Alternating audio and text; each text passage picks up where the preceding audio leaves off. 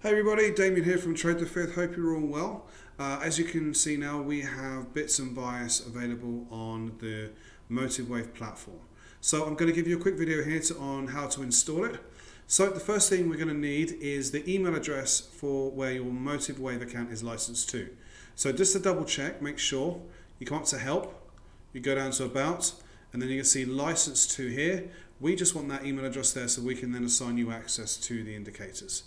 Once you've got that, you're going to have the files, and the next thing you're going to need to do is actually import the files. So to do that, we're going to go to Study, and we're going to go to All Studies, and then come down to Import, and then Add.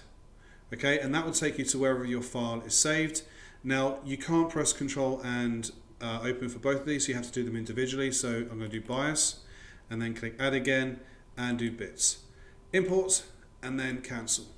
Then what you do is you come up here to see Study, and then you see the W5T is there. Now, if you don't see W5T in that list, don't worry. You just need to restart Motivewave. So shut it down, reopen it, and it should be there. Okay? Any problems, email us and let me know. But all you're going to do is you come to the bit here, click, and then Create.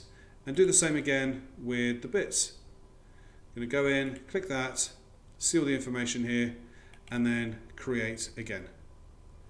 Give it a minute, it's just going to load up, and there you have it. So there's the information already loaded, already in there. So one of the things you're going to need to know as well for future reference is that when you change into another symbol, the indicators won't automatically load on that new symbol. So for example, we come up here and let's go to Amazon.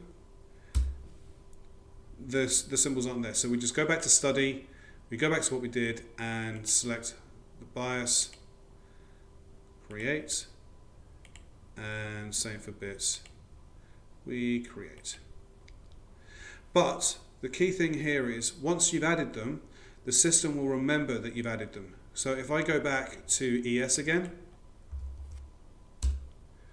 it's already got the indicators loaded. I already practiced this earlier with Apple, same thing. The indicators are loaded. Okay, so that's everything you need to know about the installation. It's nice and quick, nice and easy. If you get any problems with Motivewave, one of the options I found that works really well is just reboot Motivewave and see if that works. If you have any problems or any other questions, please feel free to email me. You can contact me at info@tradethefifth.com. Thanks very much.